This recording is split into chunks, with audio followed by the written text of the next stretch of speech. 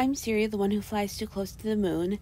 In today's video, I want to discuss Blackpink's solo debut songs, some of which I've briefly talked about before, but looking at these lyrics anew actually changed some of my opinions, and this really is not going to be anything akin to a ranking. First of all, they have similar strengths in their songwriting, but I also don't feel like pissing off a bunch of blanks. I'm but a once who is tired of arguing with the same fan base when I like these girls at the end of the day.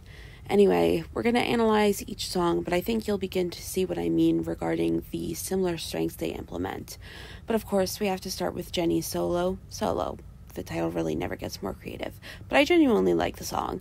I like how this song organizes itself. In the first verse, they present the ideas of being innocent and delicate, but they contrast this pairing with paired actual statements about the speaker. At the same time, I'm Done stands out as a single moment where the speaker becomes more self-assured. Then we have a trio of questions versus a trio of direct addresses, getting very personal about the value they attribute to the subject. In contrast, in the pre-chorus, they set up this comparison that only leads into oohs and descriptions of what they are lacking. And in the chorus, they describe themselves as solo and extend the words so they can be solo without the negative effects of being singled out, since this is their decision first and foremost. In the second verse, they contrast you versus I, minimizing versus maximizing. There's also an interesting rhyme scheme here, A, B, A, B, C, C, D, D, D, D. The rhymes increase in terms of their concentration, and they finally implement feminine rhymes here.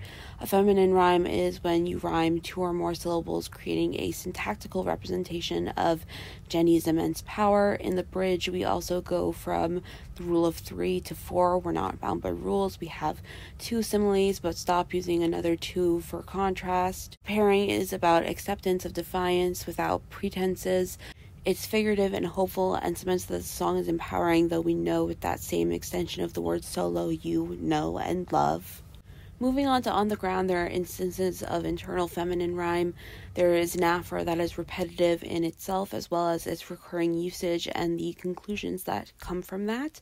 Later we have internal masculine rhyming, and there is repetition that is neither an aphora or epistrophe, creating this sense of being lost while using language like just and everything, both language that is specific and that is sweeping. There's also dialogue, but specifically with the word like, so the description sounds casual and actually has even more weight in the grand scheme of things. We get back to feminine internal rhyme, though, bringing attention to the lack of rhyme with your voice in my head or message. The end of the verse rhymes with the beginning line, though, creating a restructuring effect like the speaker is able to find their old self again. In the bridge, the rhyme scheme is A, B, A, the one and only pause in the rhyme scheme to establish an aphora. Every other line is a complete independent clause with or without a conjunction. It's an onslaught of emotion while being self-contained, while everything needed is still on the ground. Then we have Lalisa, which I have criticized before, but like I said, rereading the lyrics surprised me. We treat the initial la as a definition set aside from the three that follow in succession each time. This is an answer to the question at hand, and those three are a fun extension that sets the tone. At the same time, I don't know if you guys know, Lalisa is not Lisa's birth name, but a name suggested would bring her success, bringing in an element of questioning what was her own doing, as well as if this is sort of just destiny, which goes beyond the central character of Lalisa. But regardless, she asks what her name is, which isn't a rhetorical question if you are to sing along with the song. In the first verse, they repeat abstract commands and they sort of conflate a bunch of different senses, as well as portraying negative reinforcement when they talk about quenching the subject's sense of thirst. In the pre-chorus, there's no grammatical subject as it's not needed, and the Kiss My Name line sounds like an allusion to Dylan Thomas talking about flying one's name in poem in October. The name Lalisa has a direct correlation with success. They cannot be separated, hence the quotations that are always repeated verbatim.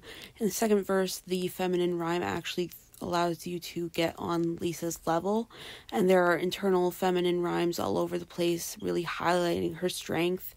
Later on in the bridge, they attribute importance to the name Lalisa itself, but they do say the subject will still love them, suggesting this love is defying some odds we're not really privy to.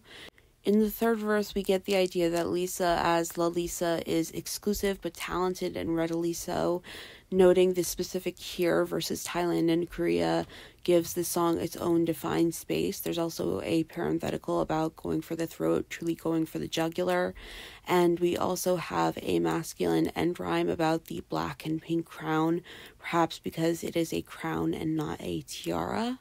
Finally, we have Flower, which also really surprised me, not because it had a very pretty style, but because it was organized in a way that was really appealing. In a word, it feels dynamic. We begin with a one-on-one comparison. We have a sentence ending with that, leading into one that begins with that, and then contrasted with this. There's also a lot of short lineation versus one longer line, the view that has changed completely, perhaps. It says things have changed completely, then goes back on such a strong statement, muddying the waters. The refrain is rather abstract. There is a line ending with you, leading into a line beginning with you, versus sentiments about we and me. Things are convoluted, and ending with lie compounds that. In the pre-chorus, the speaker depicts you and I, notably using the word I, suggesting the speaker is to be acting despite the depiction of abstract destruction. They contrast I am with would you, and they use as well rather than to, creating a bit more psychic distance. They also portray a beautiful day without a single cloud, the subjective reality without anything blotting literal or figurative sight. They also speak in past tense, saying there was, compounding the elusive nature of the flower. In the second verse, they say you and me, now using me as the speaker is to be described. This is also contrasted with we were, and being madly in love is contrasted with destruction, seemingly of something foundational to the speaker by their feet, their foundations. In the next refrain, there is this depiction of an abstract self versus it's all on you that you didn't hold on, which is obviously particular syntactically. They use passive voice when describing the onset of spring versus the sort of cheeky goodbyes that call back to the earlier lies. And in the bridge, they qualify their goodbyes to have a bold personal stance, and there is a metaphor with the speaker being a leaf that falls like dying, but in spring's era of rebirth. I really like how they use things like feminine rhyme and organization and to create a particular style for Blackpink solos. It's not the conclusion I expected I would come to when I had this idea, but I'm glad that I came out of the experience with a new appreciation for these songs, both the ones I already liked and those I wasn't a huge fan of. I know it's popular to hate on the songwriting of Blackpink songs, especially those written with Teddy, and I'm not saying Teddy didn't to some extent earn his reputation, but I do think there are positives, and like I said, I'm a once, so I personally think you should trust me on this. But yeah, leave a comment if you want to help out my self-esteem, and have a good one, but just one.